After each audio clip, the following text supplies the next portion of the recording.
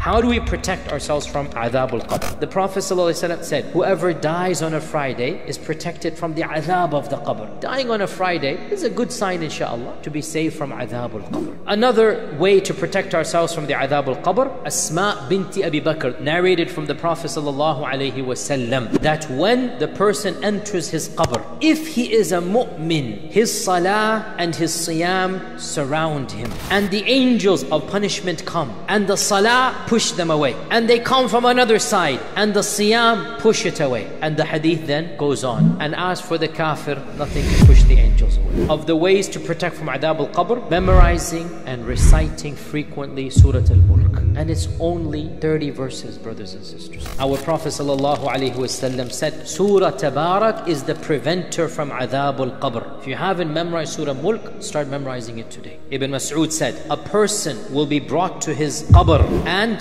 two men will come to him, meaning the angels of punishment will come. And when they come to him, it will be said, or a voice will be heard, you have no way to get to this man. He would recite Surah Al-Mulk. Then they will try to come from his chest, and it will be said to him, go away. Come to his face, it will be said to him, go away. Come from his top, it will be said to him, go away. And Ibn Mas'ud said, it will prevent from adhab al-qabr. So how does Surah Al-Tabarak prevent from adhab al-qabr? The one who frequently recites it, the one who memorizes it, the one who loves it, the one who recites it in salah. Not just reading it once or twice, but being frequent in its reading. What else protects us from adhab al-qabr? Dua. It is narrated that Sa'd ibn Abi Waqqas would teach his children this dua the way that the teachers would teach kids alphabet. What dua is this? That he said the Prophet ﷺ taught us after every single salah, we say this dua, Allahumma inni a'udhu bika min al-jubni wa a'udhu bika an uradda ila ardhal al-umr wa a'udhu bika min fitnat al-dunya wa a'udhu bika min adhab al-qabr. Oh Allah, I seek refuge in you from cowardice. I seek refuge in you from living to a senile old age. A'udhu bika min fitnat al-dunya, all of the trials of the dunya. And number 4, A'udhu bika min adhab al-qabr.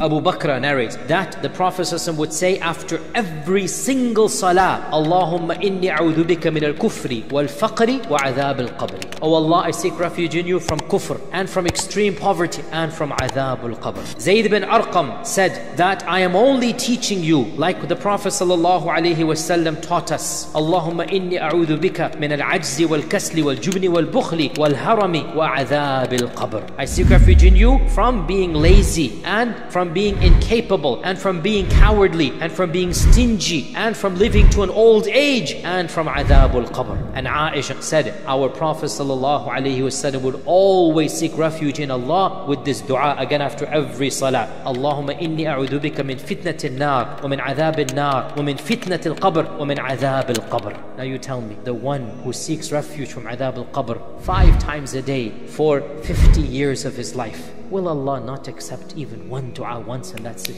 Think about that. So brothers and sisters, from now on, after every salah, add this dua. And you can use any of them. Now, how about dua for other people? Yes, dua for other people as well. When our Prophet ﷺ attended the janazah, he announced to the people, ask forgiveness for your brother and ask Allah to make him firm for the fitna, because now he is being asked by the angel.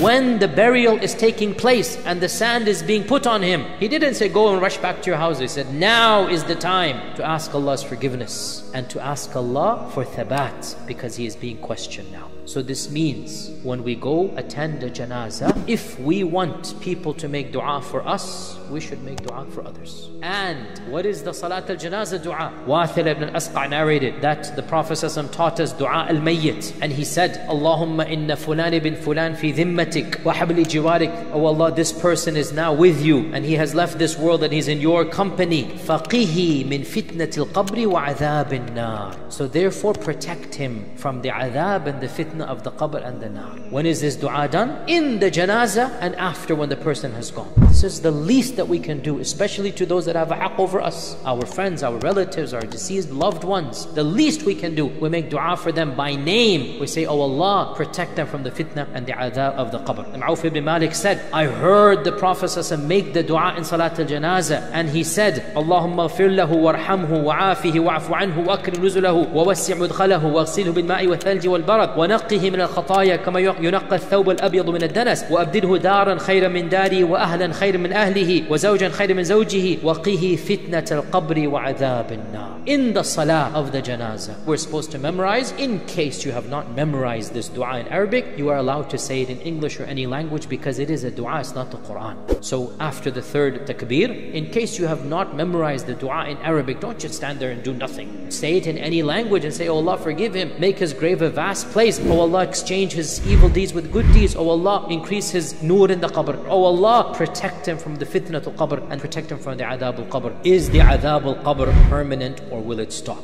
Ibn al-Qayyim, in his famous book Kitab al-Ruh, he mentions this issue and he says, some ahadith seem to indicate that adhab al-qabr will last until judgment day. Then he says, and there are other ahadith that mention that they shall stop after a while. And he says, and this is the case for the sinners of the believers, that they will be punished in accordance with their crimes, after which the punishment will stop.